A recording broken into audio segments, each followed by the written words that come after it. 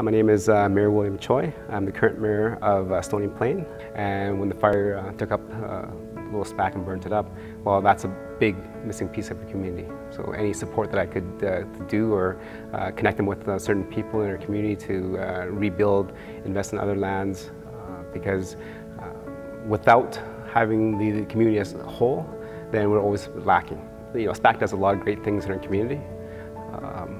As a municipality ourselves, we can't do everything and offer every service that our residents need. And that's why we need church groups, user groups, other organizations to help us. Originally, municipalities were designed to only take care of the hard service areas, which is roads, sewers, and water. And that's about it. Right? So a lot of the stuff that we don't see on the service level, like community feel, taking care of the soft social needs of our community, well, that's taken up by our user groups and church groups and everything else.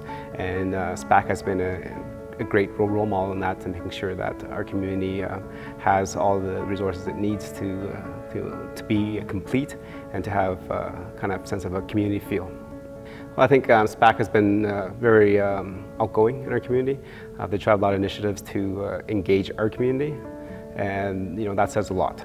Engaging our community means that there's somebody here to care, regardless of your denomination or if you do believe in Jesus or not.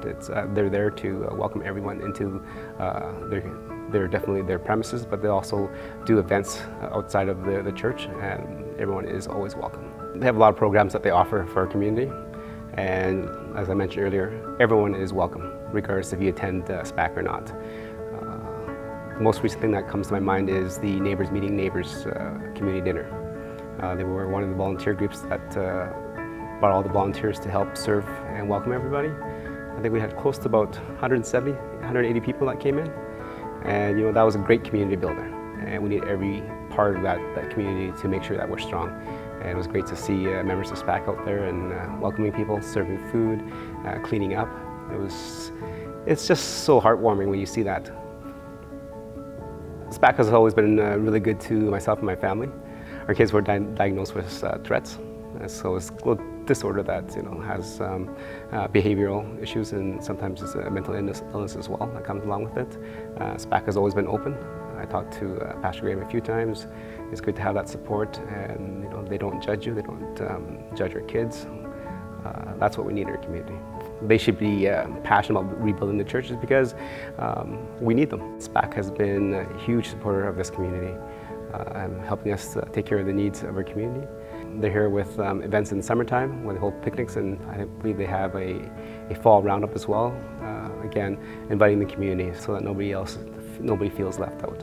It would be a very, very sad day in our communities if SPAC was not able to rebuild and reestablish itself as one of those social pillars in our community to provide services for our residents and making sure that our community is whole.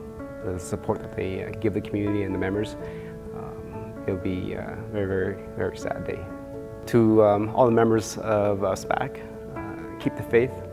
I know when the fire did come through, it was devastating. I think we lost a little piece of who we are as part of Stony Plain, but with every difficulty and obstacle that we're faced with, we're just put to the challenge, right? And I'm just asking you guys to raise up and face that challenge head on. SPAC plays a great role in our community through the services that is offered and through the inclusivity of the programs and just the members. I think the members are very, very welcoming in our community, and that's one of the best things about Stony Plain. There's this sense, this aura of welcomeness and openness, of friendship. Thank you for all the work that you've done in the past, and I do look forward to many, many, many years of service that you'll be providing our community in the future.